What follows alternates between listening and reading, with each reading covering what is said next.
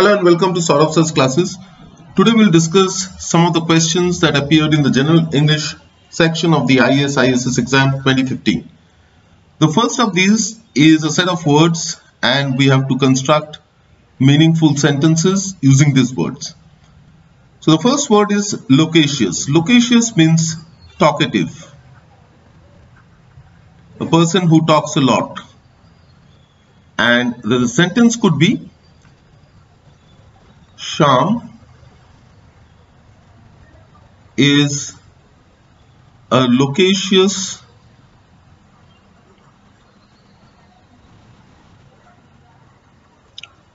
person who has the habit of talking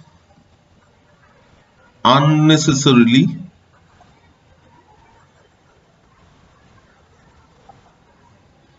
without any reason. Shyam is a loquacious person who has the habit of talking unnecessarily without any reason or for no good reason. The next one is topsy-turvy. This means upside down.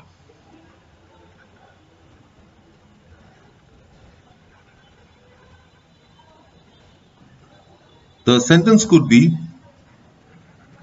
the sudden showers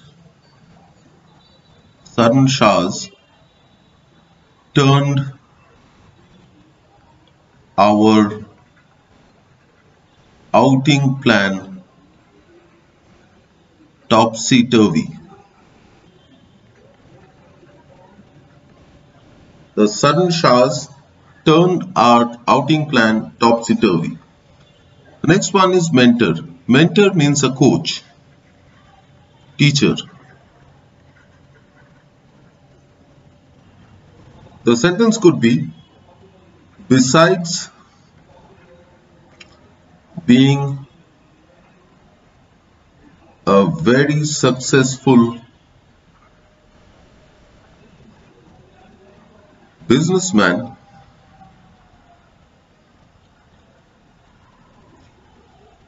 Narayan Murthy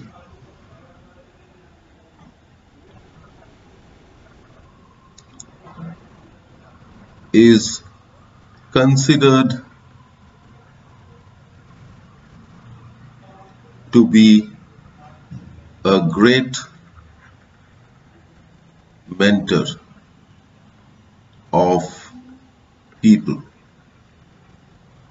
Besides being a very successful businessman, Narayan Murthy is considered to be a great mentor of people.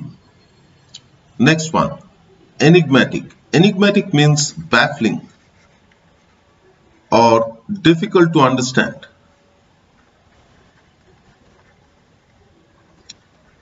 Difficult to understand.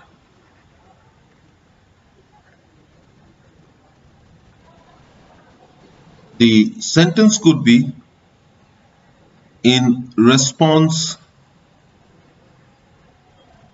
to my query, he sent me an enigmatic response.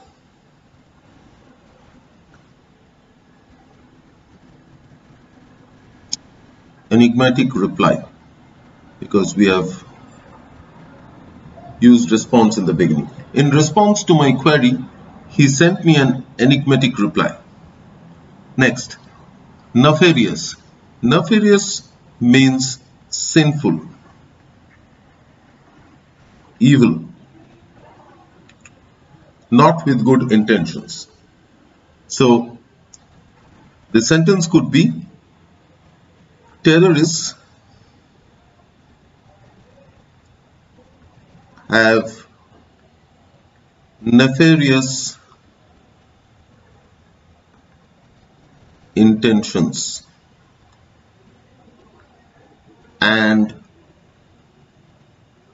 they act in accordance.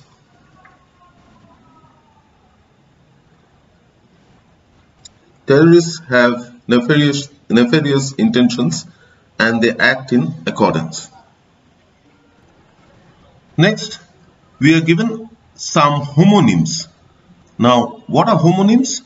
Homonyms are words which sound the same but differ in meaning.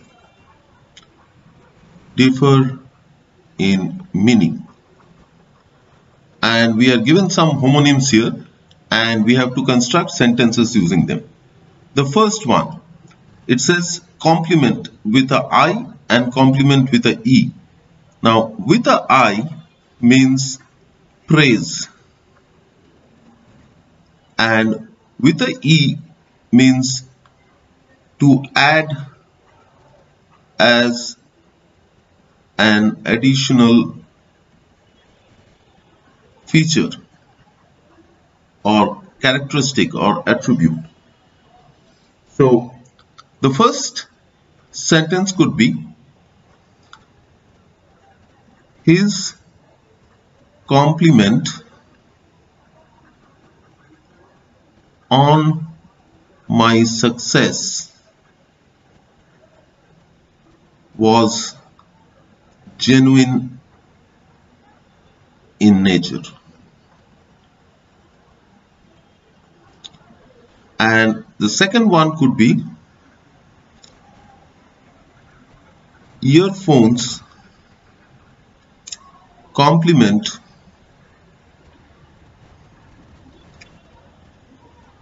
cell phones. The next pair of words are canvas with one S and canvas with two S's. The first one means a piece of cloth on which typically artists draw, and the one with double S means to ask for votes or to solicit votes or to campaign for votes. Campaign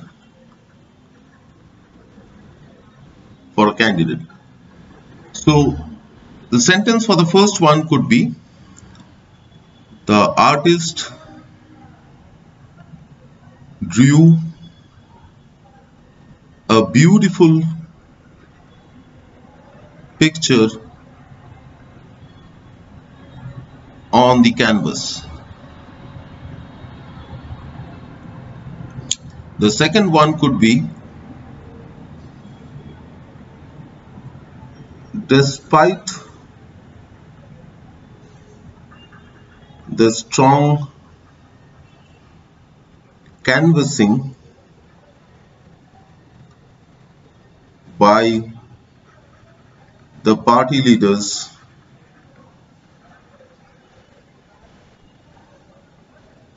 they lost the election.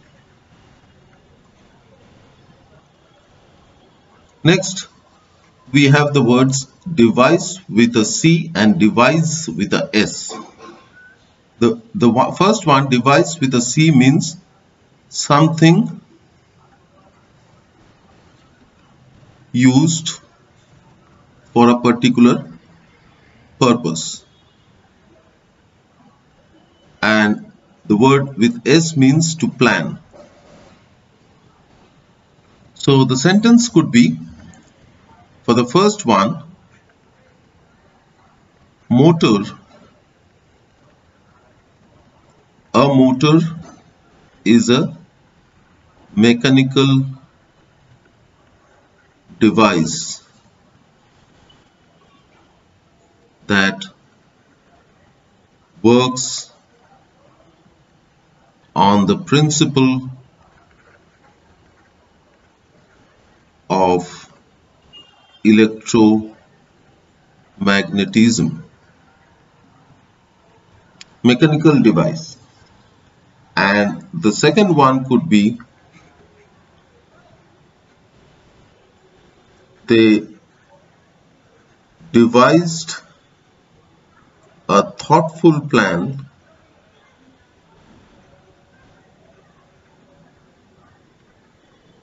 to cross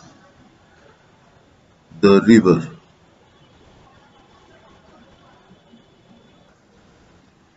The next set of words, ghostly and ghastly, are indeed very close in meaning as well. Both in a sense means terrifying, very fearful, but ghostly is always associated with a ghost. It means looks like a ghost. And ghastly means terrifying, horrifying, etc. So the sentence could be, his ghostly appearance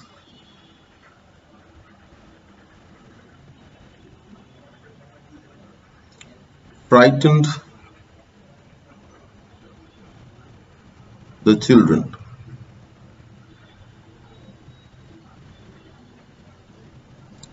And ghastly could be, the street wore a ghastly sight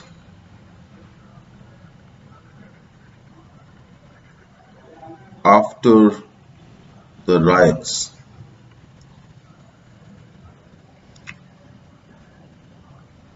Or you can make it simpler, saying that street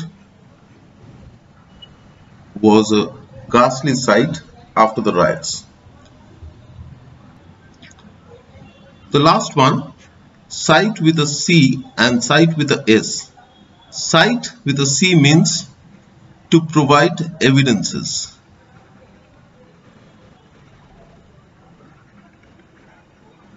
Or to show.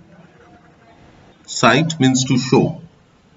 And the word with a S means a place or a piece of land.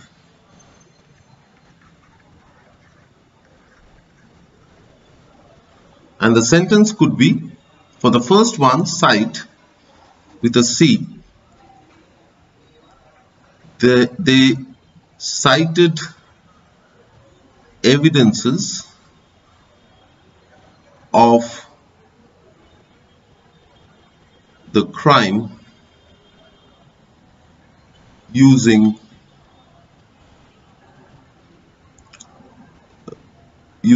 CCTV images. They cited evidences of the crime using CCTV images. And the one with S could be, the construction site was far away from the city limits.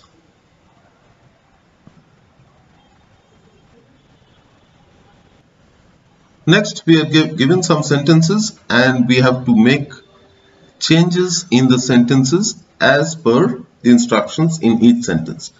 The first one says we have to change it into passive voice. Now, when we change something from active to passive, the actor, active to passive, means the actor and the receiver gets interchanged. In active voice, actor comes first, receiver comes second. In passive voice, receiver comes first and actor comes second. So in this sentence, I know him, I am the actor and he is the receiver. So if I convert it into passive voice, it would be, he is known by me. The next one, it says change into indirect speech. Now when we change from direct to indirect,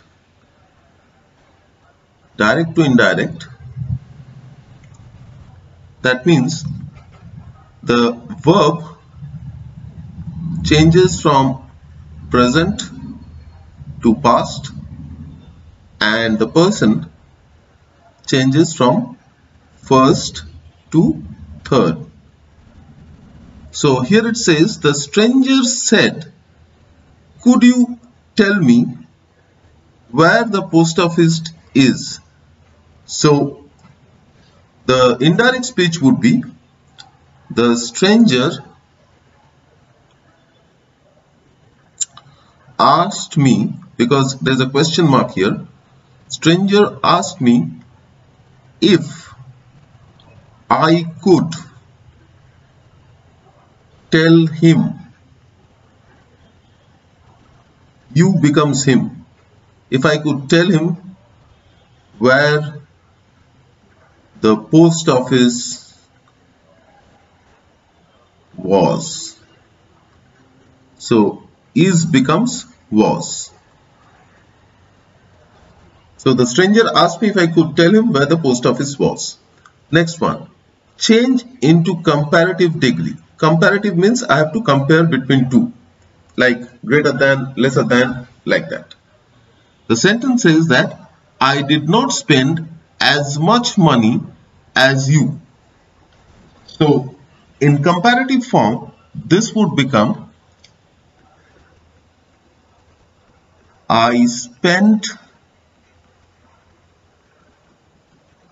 lesser money than you. I spent lesser money than you. Lesser is the comparative degree, comparative term. I spent lesser money than you. The next one, rewrite the sentence using unless. Now we have to see where we can put this unless. The sentence says, you are allowed into the club only if you are a member. So unless and only if are similar. Both means the same in different ways. So we have to write it like this. You are not allowed into the club unless you are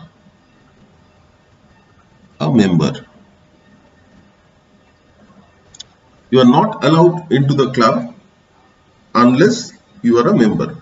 So what did I do? I introduced not here, and instead of only if, I changed it to unless.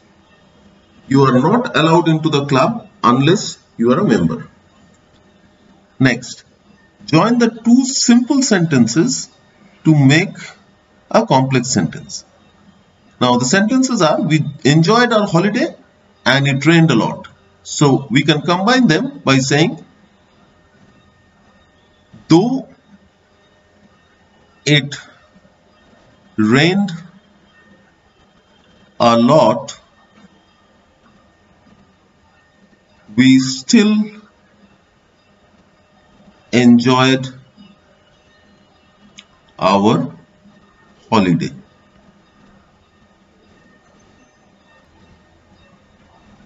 Though it rained a lot, we still enjoyed our holiday. Or we can omit the word still also. Though it rained a lot, we enjoyed our holiday. Though it rained a lot, we enjoyed our holiday. The last part gives us a few sentences that we have to correct grammatically. The first one, this one says, despite of repeated reminders, the company has not responded. Of cannot come after despite. Despite repeated reminders, the company has not responded. The second one, all the students will attend the function. Wouldn't they? Wouldn't is not the appropriate verb here. Won't they will be the correct one.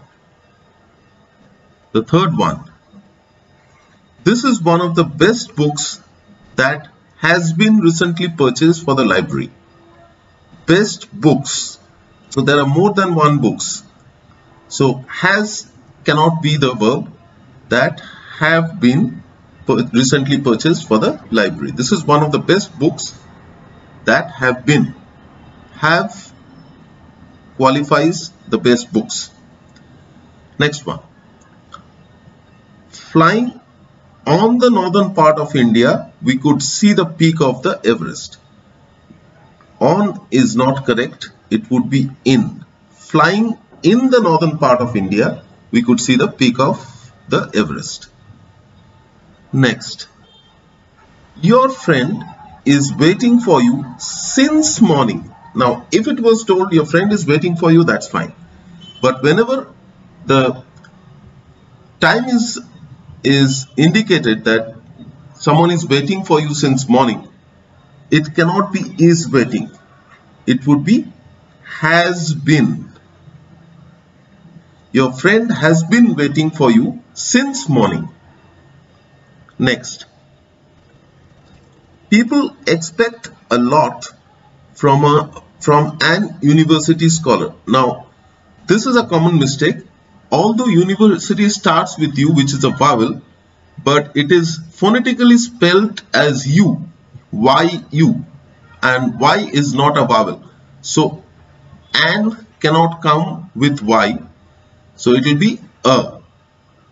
So, people expect a lot from a university scholar. Next, the sun is rising in the east every day. Now it is happening every day. It's a truth, universal truth. So is rising is not the correct one. It would be rises. R-I-S-E-S. The sun rises in the east every day. Rises. The sun rises in the east every day. Next. When we arrived at the station, the train already left. The train had already left. It had already gone. So the word had is verb had is missing. When we arrived at the station, the train had already left. Next. Neither the officer nor his PS were in office. So it is talking about one of the two persons. One of two persons. So it is singular. So it would be was. Neither the officer nor his PS was in the office. Last one. The minister along with his wife are leaving for London. Now this one is talking about the minister. Wife is tagged with him. So are is not correct. It would be is. If it were told that the minister and his wife, then it would have been are. So instead of along, if it was and, the minister and his wife, so then it becomes plural, then it would be are.